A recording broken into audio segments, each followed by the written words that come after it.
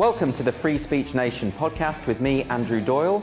Today I'm thrilled to welcome my guest, Stephen Blackwood. Stephen is a philosopher and cultural commentator and the founder and president of Ralston College in Savannah. We talked about many things in our discussion, including the future of higher education, the nature of truth and beauty, and much, much more. I hope you enjoy it as much as I did. Thank you, Stephen, for joining me today. Great to be here, Andrew. Thank you. Let's talk first about Ralston College. This is the college that you founded. What was it that motivated you to create this entirely new institution, and how does it differ from other colleges? I'm just one member of a team of people who's been involved in the founding of this new institution. By and large, I'd say just a couple of things. The first is that I'm not a catastrophist. I don't think that every institution is completely corrupt in every respect. There's lots of really intelligent and wonderful teachers and administrators and all kinds of things across the, let's say, the spectrum of higher education as a whole.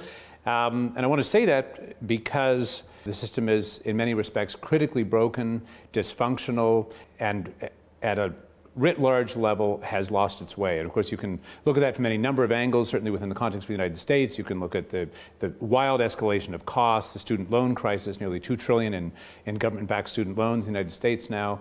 Or you can look at it at an ideological level, the closing down of freedom of inquiry and free speech, of the kind of indoctrinating spirit that's taken hold in certain disciplines especially, and of the way in which those, that, say, closing down of the intellectual horizon within the university, because the university is upstream of every other aspect of our culture, whether we're talking about the arts or architecture or media, yes, or policy, that closing down of the horizon closes down the horizon of everything else as well. So our view fundamentally is that the best remedy to any stagnant industry is simply to show that it can be done better. In a word, competition. That is to say, competition from superior alternatives. Every institution of higher education in the history of all civilizations had a beginning at some point, and there's no reason we can't begin again now. And you're onto something, I think, because there is a genuine intellectual curiosity among young people, and they really do crave these kind of challenges, which I would say a lot of people are saying they're not getting at the moment. I mean, Peter Boghossian's resignation letter from Portland State, you'll have read this. He says that the students there, and he is talking about that specific institution, but he says the students there are not being trained how to think. They're being trained to mimic the ideological certainties of the staff. And is that a view that you share? Largely, yes. I think that, to begin with, I think that though it is easy to criticize some of the easily taken on kind of indoctrinated positions that young people have, I really don't think young people are the problem. I mean, young people are, by and large, no different now. Though, of course, cultures change and contexts change than they have ever been. And the problems that we're seeing through the kind of reductive and reactionary positions that are sometimes taken up by young people, perhaps increasingly now, actually have their origins upstream of them. They're getting them from their teachers or from the media or whatever. And so I think we have to think long and hard about the problem that points to. And the problem that points to is that we're failing to give them richer alternatives. And that's really... Is that what Ralston College does? Is that where you will be separate and different from the existing? Well, yes, absolutely. But largely speaking, our commitments should not seem contradistinctive, but in fact they now appear contradistinctive, simply to declare an absolute dedication to freedom of inquiry. Yes. Without any restrictions at all. That sadly seems contradistinct today relative to the spirit and policies of many universities. Even though it's obvious to any idiot that you can't have that the university itself is premised on that very commitment. You can't have any university at all without freedom of thought and the free speech that allows you to convey those thoughts to each other. Well, that's why I think so many people are baffled, because the default expectation of a higher education institution is that it is for free inquiry and free speech, or it should be. That should be the default expectation. But unfortunately, in today's climate, that isn't the way. Certainly, that's not the way that universities are perceived. Do you think there is a do you think this stuff is ever exaggerated? Do you think there is a difference between this perception we have of universities stifling free expression, free inquiry, to what is actually going on?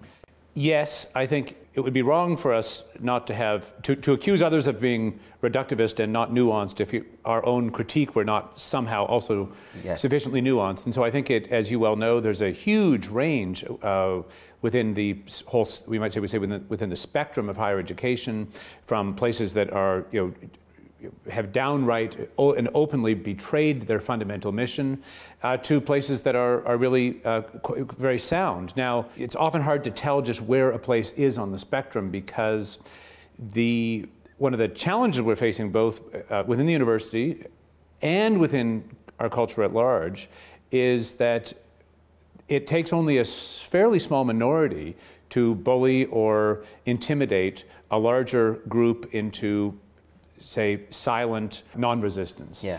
And that's death at the university, because once you're there, then it doesn't matter in a way if legally you can still speak your mind, if the spirit of the culture at that institution is such that you're too afraid to do so.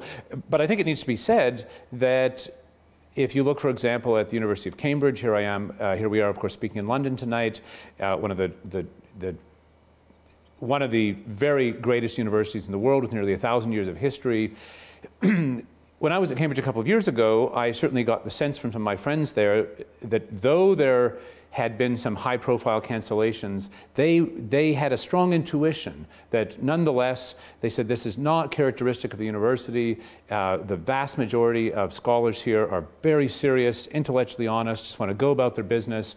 And yet there was also a sense in which these high-profile cancellations, so to speak, had significantly altered how they themselves felt within that landscape. And then, of course, it was the vote at Cambridge nearly a year and a half ago or so, the grace that had 3 amendments to a motion to change the language of an amendment, if I've understood this correctly, to saying that one must respect others' beliefs and positions, rather to a language of tolerance, to say we must allow them to be, even though whether we agree with them or not. We don't have to respect them. Yeah. And so it was essentially a motion on free inquiry and freedom of speech. Yes. And it was not even close to close. Something like 86 or 7% of people members of the university voted in favor of this most basic thing. So the point is that one might have, if one was viewing the University of Cambridge, for example, through the lens of a certain, say, high-profile cancellation, you might have said, well, all is lost, it's given over to ideology. But in fact, when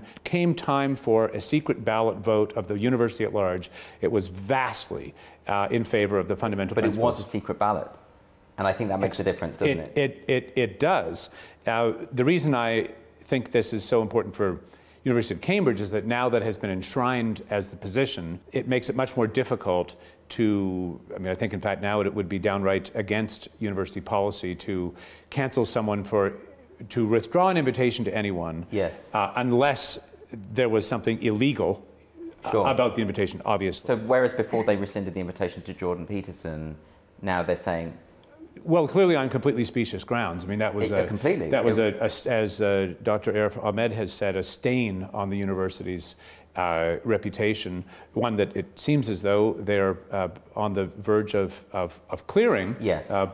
By the invitation of Dr. Peterson, as I gather, back to Cambridge later this fall. It was just under pressure from activists, effectively. It seemed, from the little I know, it seems to me that it was driven fundamentally on ideological grounds by a very small coterie of people who perhaps they were simply misinformed, but who took upon themselves to put a great deal of pressure to cancel an invitation that had not only been made, but it was a fellowship for which Dr. Peterson had applied. It required references, a statement of work. As it happens, I was in the same faculty in parallel applying for the same kind of fellowship, and so I know what the process was very clearly, which required academic references, a statement of work, a CV, et cetera, and the fellowships were awarded in a completely conventional manner, and then only after the fact, in Peterson's case, rescinded. So the point is that it was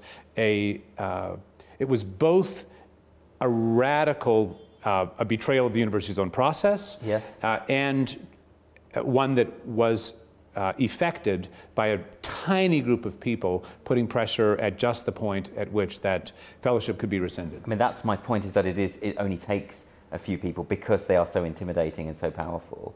How can you, in establishing Ralston College, how can you ensure that your institution won't similarly be infected by this kind of toxicity? I think at some fundamental level, Cambridge has got it right, which is to say the governing body has now proclaimed a very broad support for the principle of freedom of speech and inquiry on which the university rests, and enshrine that in such a way that it will be very difficult now for minority actors to undo that commitment. So is it as simple as that? Just the authorities have to not capitulate to the demands of a minority? Well, certainly that's our view at Ralston College, is that there will always be competing views, there will always be pressures, there will always be various kinds of intimidation or whatever, and so I would say it takes two forms fundamentally. The first is that it must absolutely have a clear policy, a radical, you might say, radical in the sense of root commitment to freedom of speech and inquiry on which the university's whole life is premised. So that's you might say, a formal commitment, and that needs to be upheld by the governing bodies, by the board or whatever faculty governance at Ralston College. It's a board, but it could be any other number of governing structures that must absolutely protect that. But then I think it needs to be said, it's not simply enough to have a formal commitment. I mean, in the United States, for example, right now, there's a strong constitutional right to freedom of speech. That's the First Amendment of the American Constitution. There's no reasonable likelihood, at the moment at least it seems extremely remote, that that is going to be undone. The point I'm making is that the formal commitment is secure there, and yet there's a great deal of fear in the United States around speaking one's mind. And so what that goes to show you is that though the constitutional legal formal structure is essential, it's a necessary but not a sufficient condition to cultivate a culture in which you actually freely can speak your mind. And so I think the second part of how you maintain a culture of these things at university, in addition to the formal commitment, has to be one that takes real, genuine, thoughtful care as to maintaining an environment in which all of us are seeking to get to the truth of things. And that requires both having the courage to say what you think, but also having the humility to not only listen to others, but to openly wonder and be open and in fact even to rejoice when you're wrong, because it's better to be closer to what's true and right than further from it. It's not merely a legal formal commitment any more than you could say, we want to appreciate beauty. Could be merely formal. You still need to have a culture in which you introduce people to the arts and to nature and to the beauty of a lyric or a mellifluous bit of song. Because without actually the thing itself, the formal commitment is empty. It's interesting that you talk about it's what John Stuart Mill described as the tyranny of prevailing opinion, and this idea of a culture in which a kind of monoculture where there is no possibility for dissent. What sort of things, how will you be able to put this into place, into practice in a university to ensure that there is this free exchange of ideas, that people are willing to be challenged and actually enjoy being challenged?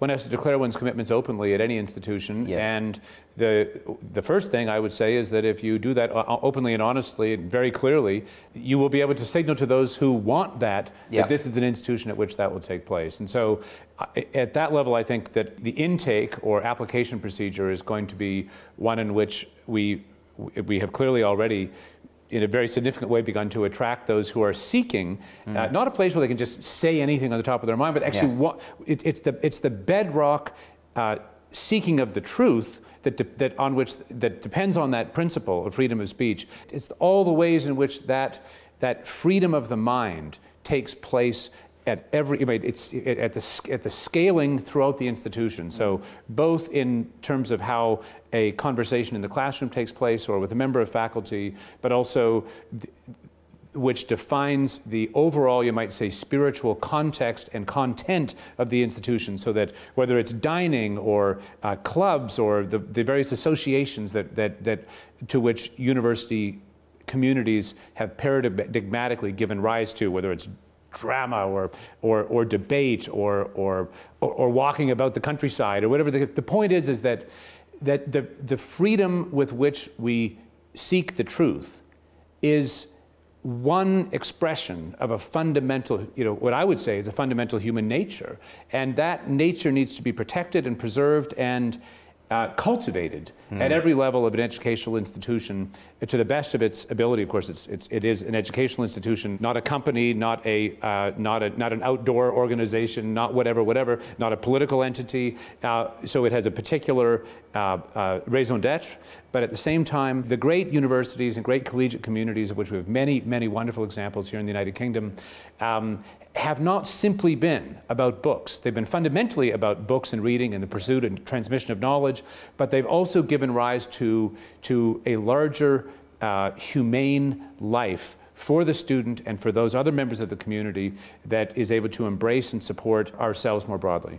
Your emphasis on truth, I think, is very important, and I've heard people describe the current critical social justice ideological movement, or however people want to describe it, as the counter-Enlightenment, or being against the principles of the Enlightenment. And when you're faced with a worldview that is quite dismissive of the very notion of truth, or believes that there are multiple ways of knowing, to use the phrase that is often used, or indeed, more colloquially, the idea of lived experience, how can you push back against that? I mean, I find myself in endless debates with these activists, and because they don't think that the truth really matters, they're not willing to substantiate what they say with any recourse to empirical evidence, because it doesn't matter to them. What matters to them is the ideology, is the worldview. So how can you push back against something like that? Because I don't know how you persuade someone out of that position, because it feels so obviously untenable to me. Well, I think that's a very good and important question. Well, for many reasons. The first is, I think the first thing that needs to be said, if we sort of slow down and take this bit by bit, is that the position is itself fundamentally contradictory. I mean, you can't, as is often pointed out, you can't both assert the truth of these things and not be putting yourself within some kind of context in which truth matters. And so, the most reductivist activist is, I think it needs to be said, is pretty committed to the veracity or the power of the insight that he or she is advocating. And so, if that person is willing to be intellectually honest, there has to be possible a kind of conversation. Well, if you would say this, well, then would you say that? And well, what are the goals? What you have to ask, for example, what are the goals that you are seeking to achieve by taking this standpoint? Is the protection of this minority, or the cessation of this particular perceived injustice, or whatever? So I suppose what I would say is that I think that one needs, first of all, to admit the possibility that larger conversation in which we are all already swimming. Second would say, if that's not possible, then the whole enterprise of human culture at some level comes to an end. And so I think you're radically right to say that the possibility and the nature of truth itself is really what is at stake here. Everything else is subordinate to that. And that doesn't mean, let's take lived experience, for example. I mean, only a fool would say that the lives that we live don't give us insight into the nature of what's real. And so I think that one can even affirm in that sense the notion that in and through our experience, we do gain access to deep and powerful things, whether it's the nature of love or injustice or beauty or whatever. I mean, we have only our own selves, you might say, our own thinking apparatuses, our minds, are the totality of our personalities through which we can access anything outside of ourselves. We should oppose, simply speaking, truth and experience. But what we should oppose is the notion that our experience is totally solipsistic and internal and doesn't open up onto the horizon of a stable reality. And so what I think the opportunity is actually with young people today is actually to show them that the nature of their own thinking, this is of course Plato's famous, this is what the whole direction of Plato's work moves in, is to show that in the very nature of your own thinking and perceiving, within the nature of your own subjectivity, your own personhood, you are already opened up intrinsically to the objectivity of the world at large. And so in fact, these are not simply opposed, but rather in a back and forth, let's say, dialectic in which you go deeper into the self, but also deeper into the world. And when you, in an activist way, define yourself against the world, it's game over, because you've defined your own subjectivity, your own freedom, your own personhood in opposition to the totality of the real world, of the world beyond your own immediate perceptions, and that's a route to unhappiness and unfulfilled impermanence. I think that's the problem, because if when people are talking about lived experience, what they meant by that is we should acknowledge and recognize the significance that subjectivity can have and personal experience of certain circumstances and the light that can shine on certain things. That would be one thing, but that's not what the discourse of lived experience relates to. It is, as you put it, solipsistic. It's this idea that my perception of the world ought to be prioritized over everyone else. I mean, I've even seen the notion of objectivity in of itself being problematized as a sort of white supremacist construction, for instance. Now, that's obviously not the case.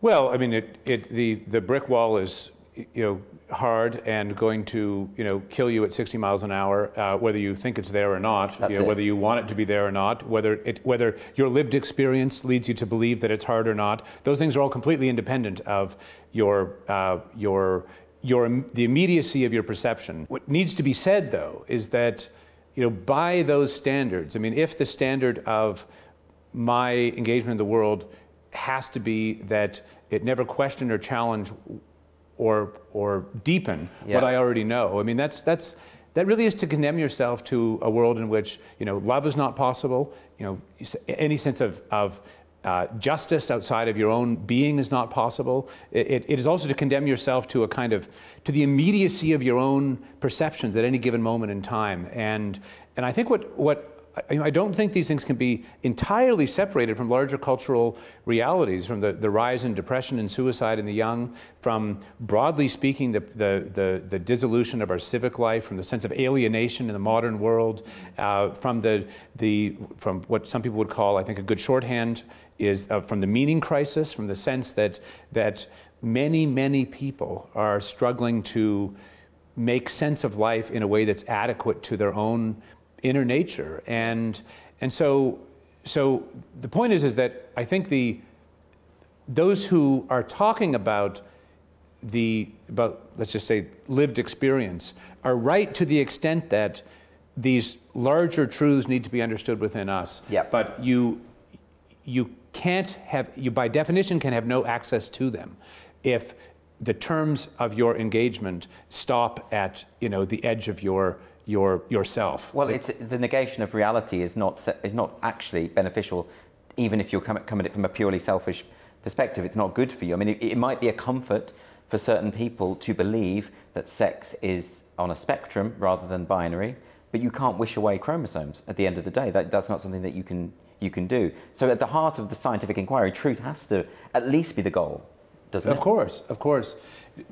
To say otherwise is to give up on the whole prospect of conversation, of social life, of political life. It is good, I think, at some point to remind ourselves of the basic facts of our empirical existence. That's why I talk about the brick wall. That's why it's important to talk about chromosomes and things of that sort. It needs to be said that there are large aspects of our worlds that are constructed, that are given rise to by the choices we make. Yeah. But even those are embedded within larger realities that are not simply subjective, whether it's the brick wall or the chemical reaction or the nature of these realities external to us is utterly independent of what we might want or feel or want to be true. I mean, there was a certain point in time at which people thought that the world was flat, and they were quite invested in the world being flat and really wanted flat, and you really wanted you to believe that it was so. Yeah. But none of that had a goddamn thing to do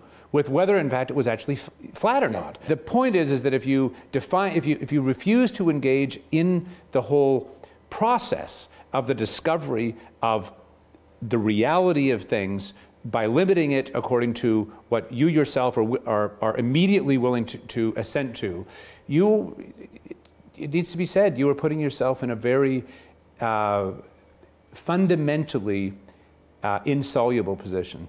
A lot of people listening to you now will, I'm sure, realize how this pertains to science and maths, etc. but less so maybe when it comes to the arts and the humanities and beauty, as you put it, and artistic expression. In this realm, there is more scope for subjectivity in the notion of truth and the notion of interpretation. How do you think this relates to the arts? Gosh, that's a great question, and one that philosophers and theologians and psychologists and others, artists, painters, have been reflecting on. In a way, that question is the fundamental question of humanistic inquiry, right? I mean, how is what we are and how we understand ourselves, related to, the deepest paradigms or patterns of reality itself? Yes. And in a way, all the humanities are the record of other human beings reflecting on that question through time. Yes. I mean, that's fundamentally what they are, and the reason it's important to read them is because, not that they give a damn, I mean, those people are dead, yeah. but because the books are like spotlights that can be turned on and illuminate us now. Yes. Not that we need to be constrained by them or subject to them in some absolute way, but simply because, if you're setting off to cross the Atlantic in a boat and you have to build it yourself, but you're not allowed to look at any paradigms of other boats that have ever been built, yeah. or use any of the instruments that have been developed to do that, or if you're setting off to build a building and you're not allowed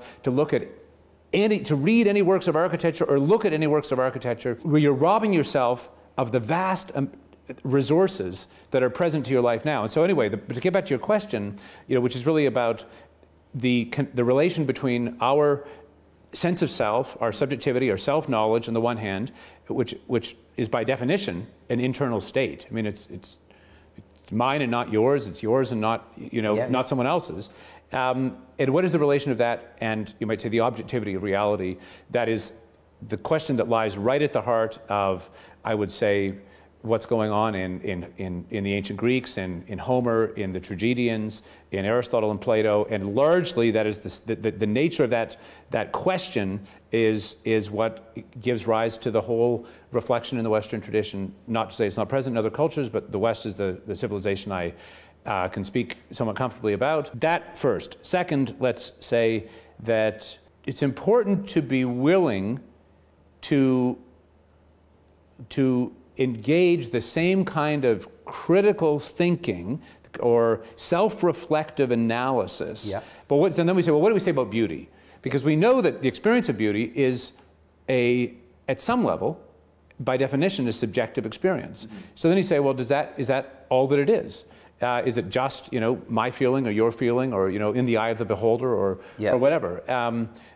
But I think serious thought about what beauty is leads you into seeing that there are questions of symmetry and parallel and balance and... Well, that's, I mean, the Walter Paters of this world would say that it's not wholly subjective. Exactly so. Do you have any sort of...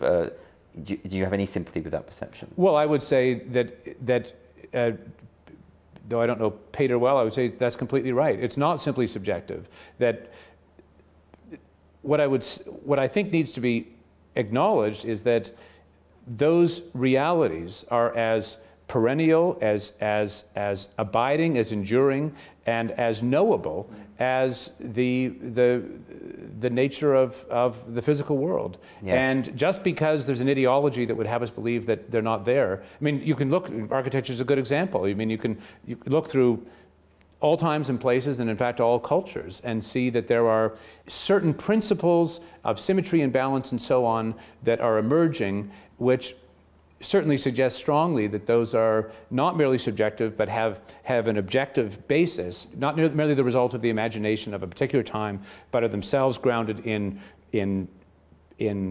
abiding, let's say, metaphysical or ontological realities to which we have access. But I would go further than that, and I think, I wonder what Pater would say. It'd be nice to ask him about this. We would have no access to those, though, Andrew, if we ourselves did not have a structure, a character, a nature that allowed us to have access to them. And so this is where we come back to truth. What we're trying to bring together here are the fact that there really is an objective world. There are truths that can be known, yes, but also that they can be known by us. And so the point of a culture, the point of any civilization worth anything, is that it has to elevate the individual to be able to know him or herself in relation to these deeper and enduring realities. I'm interested in the way in which, I mean, you mentioned architecture and beauty and these kind of things, what they tell us about a culture. I mean, if you see, if you go and see the Parthenon, you get a sense of there's something that is expressing about that culture, about the culture from which it emerged. But there's also a reciprocal of it. I know Roger Scruton's written a lot about this, the way in which actually architecture in of itself has an impact on the culture. It actually has an impact in terms of creating a society. And he says, if you have ugly buildings, you can create an ugly mind. In other words, you can foster the climate within which ugliness can, and I don't mean that, you know what I mean by that. Do you think that he's right about that? I think the late Sir Roger is completely right about that. Not only that there's an objectivity to what is beautiful, but that, if I can put it this way, the objectivity of those things is known because they resonate in us. And so, there's a great sense, if you talk about the Parthenon, for example, scholars of architecture could certainly describe to us how patterns in nature, whether it's the golden ratio or whatever, are themselves built into the building, and they're built into us. And so, I mean, the Parthenon is a great example of having one of many examples, and it's a paradigmatic and very influential example of how the building itself is built so that we can perceive those, let's say, structural relations, but also come to know ourselves in that. I mean, when you approach a great building, I mean, there's a sense in which you become part of that harmony. And I'd say the same about listening to a piece of music. I mean, what is music other than our listening to it, right? I mean, it doesn't exist outside of the listener, and the listener is only ever at this moment or that moment or that moment of the piece. Yes. But the piece doesn't make sense in that sense, right? It only makes sense. The resolution of the chord only makes sense because you have the tension of what happened just before in it, because you hold the line of melody in your head. What art is the bringing of us into those patterns and paradigms and truths. And I want to come back to what you said about the way in which the architectural or the artistic, let's say generally, is formative, because I think we're living in a very exciting time. I think before Roger died, of course, he played a role in the I've forgotten exactly the name of the commission. It was the Commission for Beautiful Buildings, effectively. I can't remember what it was called, though. I think it was specifically dedicated to thinking about the vernacular. So how there could be, recreated or given rise to, here in Britain, a vernacular, that is to say, not just the museums and the buildings built by public funds for famous structures, but rather a model or mode for building everything from public housing to anything else that would be elevating and beautiful. And I think one of the reasons this is such an important point is because we're at a point in culture in which there's a huge demand. I mean, when we talk about the meaning crisis, there's a huge demand for a recovery of forms of life and culture that are adequate to our nature. And I don't think it's any secret that there's very high levels of anxiety, of fear, of division and alienation. And so the question, I think the challenge and the opportunity is that it's not about returning to the past. I don't idealize or idolize the past. Rather, it's about looking to see what are paradigms that we might recover and reassert and reinvent now in our time. I mean, we have to have the courage to have the creativity to think through the actual problems that we're facing as a culture. That's one of the reasons that freedom of thought is so essential, is that we have work to do. And if we don't do this honestly and seriously, those who come after us will have an even more debased and degraded culture than we do. And so the exciting thing about our time is that we have an opportunity to freely reinvent and recreate the forms of life and culture that will elevate and realize each of us and those who come after us. So what do you make of the argument that beauty in art or architecture or any of these kind of things has always been an expression of the powerful, has always been a certain type of ideal which is that which perpetuates the power of who is ever in control at any given time? Hence the decolonization of the curriculum. Hence the idea that these are just dead white males asserting their power, and that we should be open to different forms of beauty because it's more inclusive. Well, I'm pro openness. I mean, I think anyone who knows anything at all knows that only by being open to the world can you discover its depth. And so, I think it would be very wrong to say that, that only what has been said in the past can be said in the future, or only what has been thought to be beautiful in the past can be considered beautiful now. The question of power has always been at the heart of thinking seriously about the human experience. I mean, how do we check the powerful? How do we check our own, will to domination? I mean, how do we provide a check on self-will? I mean, that's a question that has been with us since the very beginning. It gives rise to the whole moral life, to the centrality of humility in the Christian tradition, and so on and so forth. But all that is to say that that I find the idea that these great works of art or music or architecture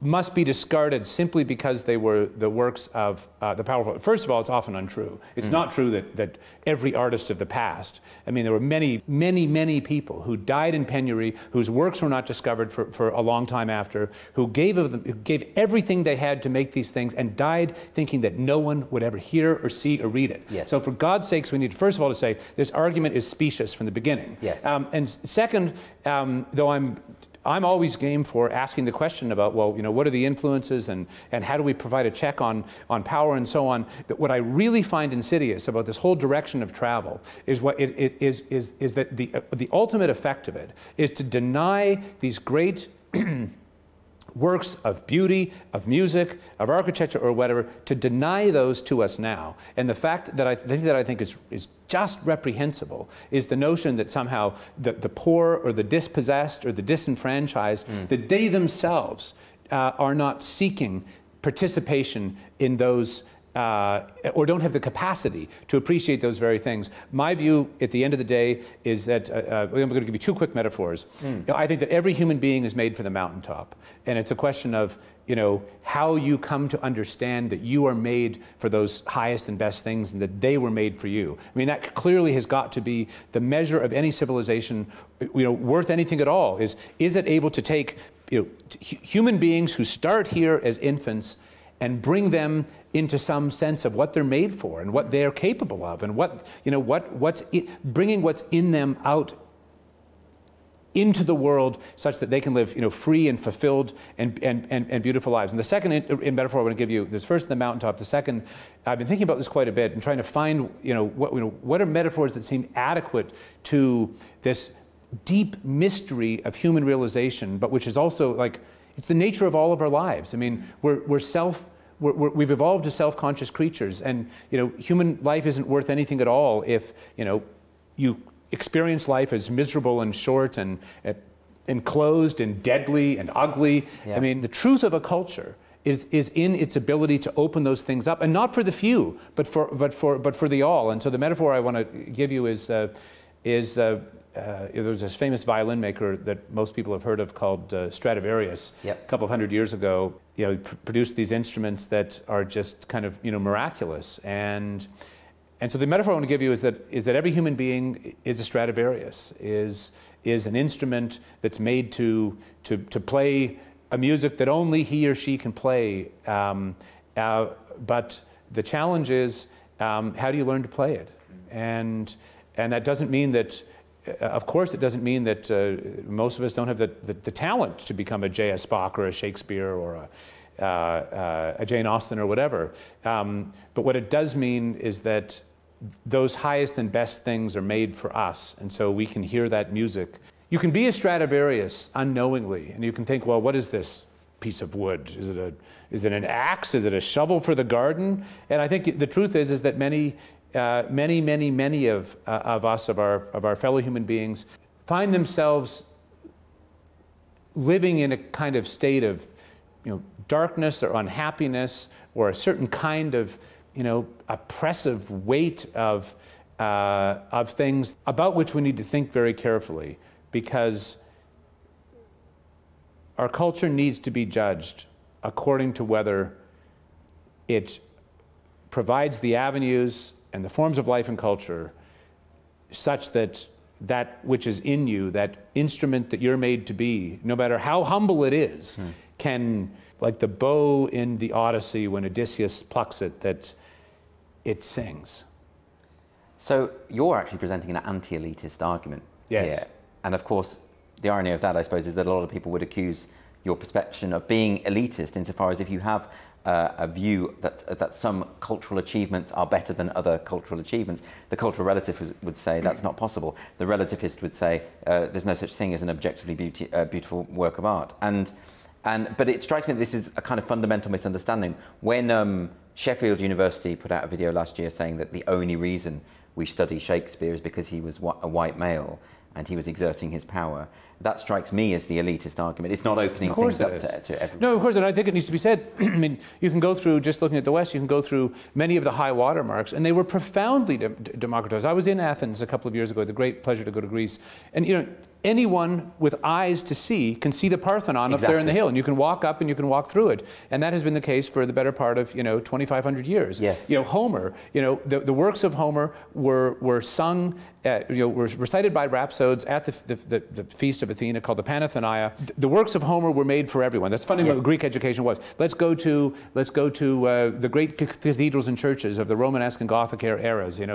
Some of them here even standing in London. I mean, anyone who wanted to walk in could go and experience those buildings. Let's think of the works of Shakespeare that were performed just a couple of miles from here at the Old Globe. I mean, those were in fact actually written. I mean, the whole economic principle of the theater was that people wanted to go and listen to it. That's right. And the works of J.S. Bach, the cantatas, I mean, they were written for a parish church. I mean, the works of Dickens, people used to wait. I learned this recently. I think about this right. They used to wait as the ships were coming into New York to pick up, the next installment, or the next episode of the. So I just completely reject the idea. I mean, that's what I mean by the mountaintop. The greatest works are precisely known to be great works because they unlock and speak to every man. Yes. And I told someone a story recently about being at the Globe Theater. This became very poignantly real to me. A member of my extended family, little higher education,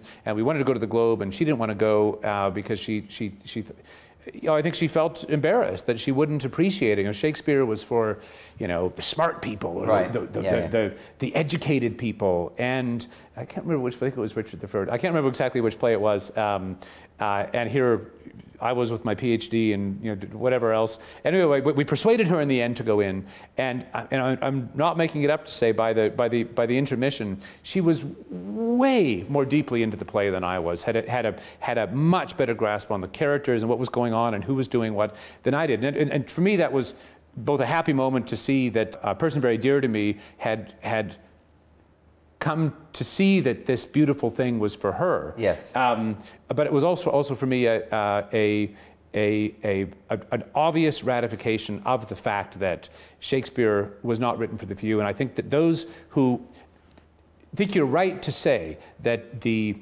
real elitists are those who want to take those works away from everyone else. That's my belief. Yeah. That I hear this all the time, that, well, a young child of a certain ethnicity, say, can't possibly connect with Shakespeare because he was white, and it's to reduce, it's so reductive, and I really like what you're saying about it's not just about the artist. I mean, you could say, yes, I suppose when Shakespeare died, he was the equivalent of a millionaire. He was very, very wealthy.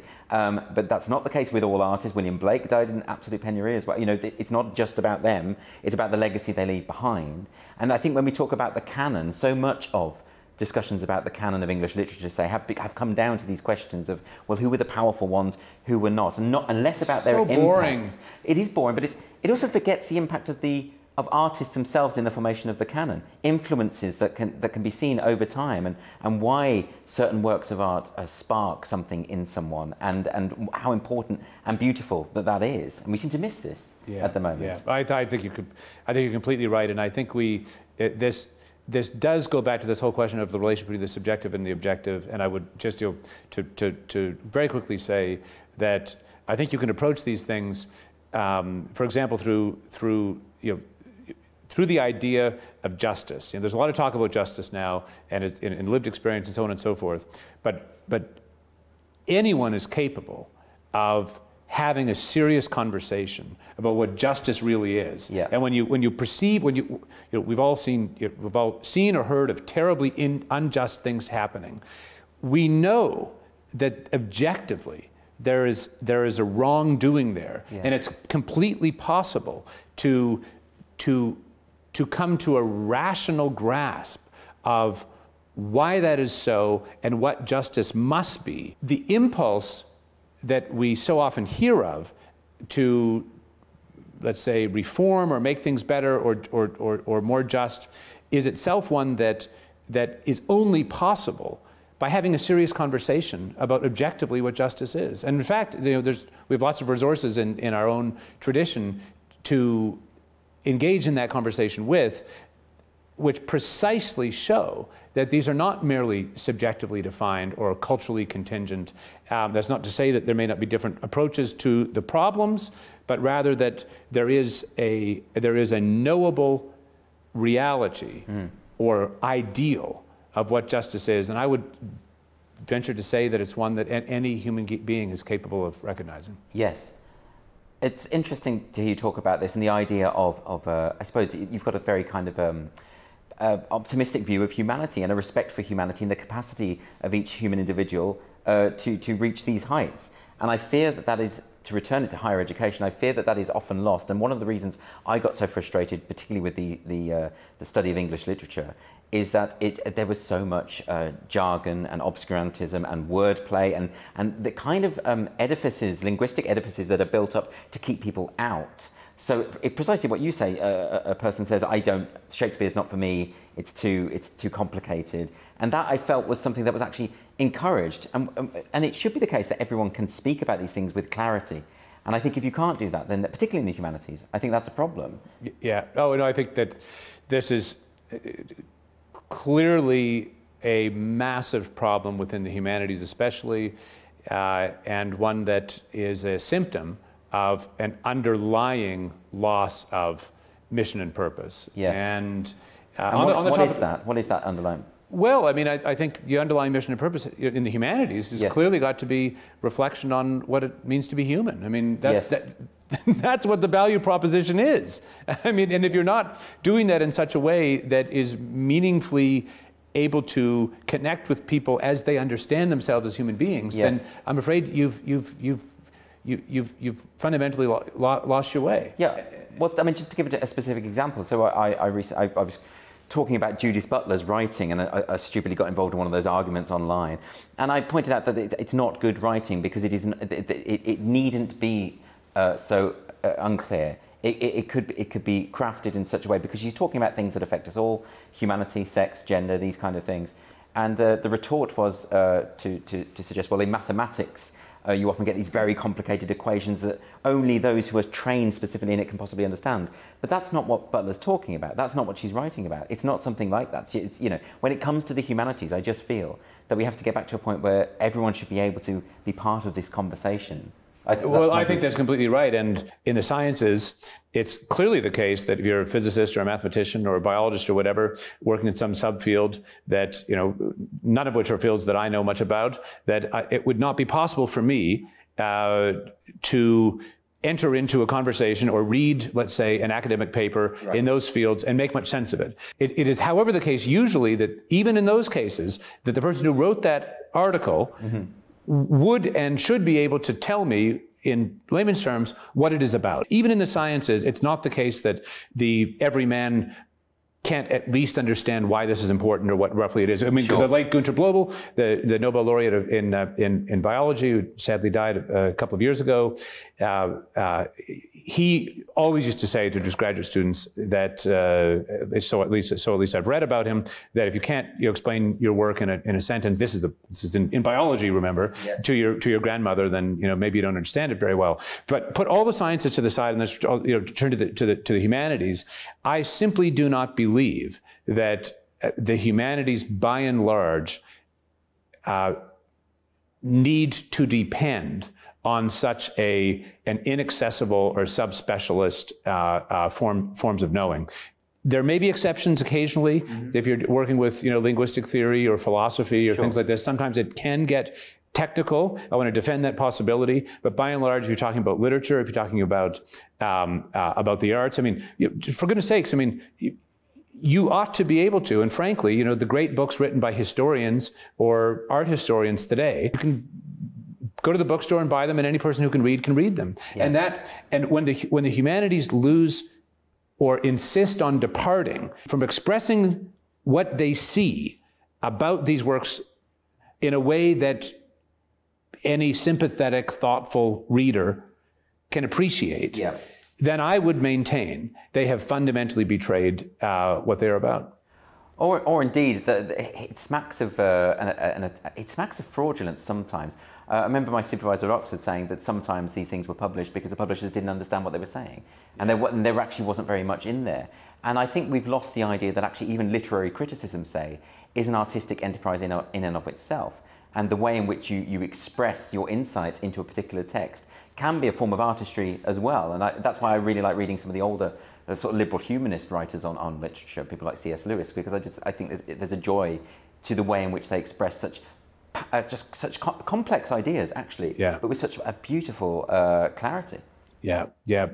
I think one of the ways you can see the fraudulence of some contemporary academics is precisely by going back and reading the best of the best scholars and thinkers of past decades, indeed past centuries. Yes. I mean, if you read Dr. Johnson, or if you read Walter Pater, or if you read John Henry Newman, or if you go back further and you read, you know, Shakespeare and Marlowe, or further still and you read, you know, Dante and Petrarch, or further still and you read Boethius and Augustine, or so on and so on and so forth. I mean, the highest watermarks of the past are by and large all works that any curious human being can encounter face to face. Now, that's not to say that you may not need, you won't benefit from having someone who knows a huge amount more about that than you do.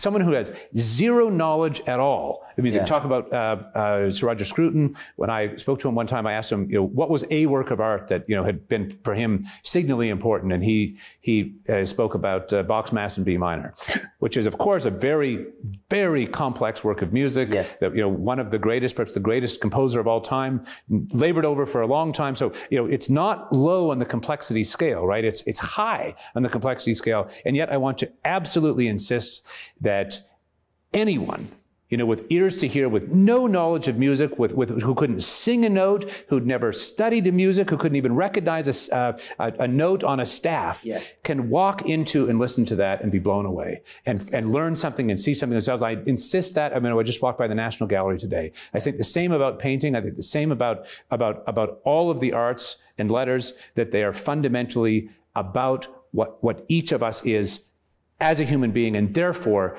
it is our birthright to engage those freely on our own. Are you optimistic about the future of higher education? I think it's, on the one hand, difficult to be optimistic about many institutions given the direction of travel, yeah, given how they are governed, given what their curricula are, given what the nature of their campus life is. At the same time, precisely for that reason, I think we're living at a time in which may prove to be quite exciting, because yes, I think one thing we've talked about before, Andrew, is that there is a huge demand. I mean, whether it's people watching this show podcast, or whether it's seeking out forms of learning and discovery in other places, one of the best things about our time is that people know that they're hungry. And once you know that you're hungry, you can go and find something to eat. In the short term, I don't think it's likely that we're going to see a lot of change within the institutions of higher education that are already very degraded and say have lost or forgotten or betrayed their mission. As I say, I think there are others, perhaps the University of Cambridge is one such, that are really in fundamentally quite good shape. There's a vast opportunity now, and I don't simply mean in higher education, but absolutely in higher education, precisely because so many institutions have taken a wrong turn. Yes. I mean, if universities are meant to be the place where you can go and, you know, reflect upon the nature of human experience and, you know, learn what others have said and, you know, think freely and be challenged what you think. If they're meant to be, in that sense, the keepers of the sacred flame, the place you can go to reflect as richly as you can on the nature of human existence. And yet, in our time, I would say it is the case that the place the average person turns when they're asking those perennial questions about, love or justice or suffering or death or sickness or whatever, the place the average person, I would say, now turns is not the universities to make sense of that. That to me indicates that there's a fundamental historic mismatch between what the universities are meant to be and what, in fact, and of course, there are wonderful exceptions, but what I'm pointing to is that if you had, people who were meant to be providing, food, that it was a supermarket or whatever, and that, well, there were still a few good supermarkets, but then by and large, what these were offering was not food. Yeah. You would say, well, people aren't going to stop being hungry, but they're going to go elsewhere. Yes. There's a huge opportunity for people who are willing to actually give people the nourishment they are seeking. And certainly that's our intention in some small way at Ralston College. But what I would say is that there's a huge opportunity, not only in higher education, but more broadly beyond. I mean, I hear from young people every day, and not only young people, but they're just seeking to live significant and meaningful and beautiful lives that have integrity and that are connected, in which they can understand themselves in a context that as creatures that really matter. Yes. And I think what I say to those young people is that we need them. We need them to help us build and rebuild the things that will allow them and those who come after them to understand themselves in that way. And in that sense, I think we're living in an enormously exciting time. But it all depends, in some sense, on our having the courage to actually do that. And if we resign ourselves to, death and destruction or alienation or cancellation or whatever, we'll have a lot to answer for when, in fact, we have the opportunity and the tools to hand to build and build again. So where can people find more out about Ralston College? Well, certainly on our website, which is at, you can just Google Ralston, R-A-L-S-T-O-N, Ralston College. You'll come to our website. And you follow our podcast, our online courses, one of which will be by yours truly at some point on Shakespeare. And we have a pretty significant ambitions and plans for, let's say, while on the one hand we want to reinvent the academy, in-person degrees and all that kind of thing, the traditional structure of what the university is. On the other hand, we're looking to break down the doors of the treasure house of humanistic inquiry so that anyone, anywhere has access to these works of perennial and immense beauty and illumination. Anyone and everyone seeking to make sense of things. Stephen Blackwood, thank you very much for joining me today. Thanks for having me, Andrew. This has been the Free Speech Nation podcast with me, Andrew Doyle, and my guest, Stephen Blackwood. And I would highly recommend that you check out Stephen's podcast. It's called the Ralston College Podcast. If you enjoyed today's show, please do like and subscribe, and come back next week when I'll have another fantastic guest. Farewell for now.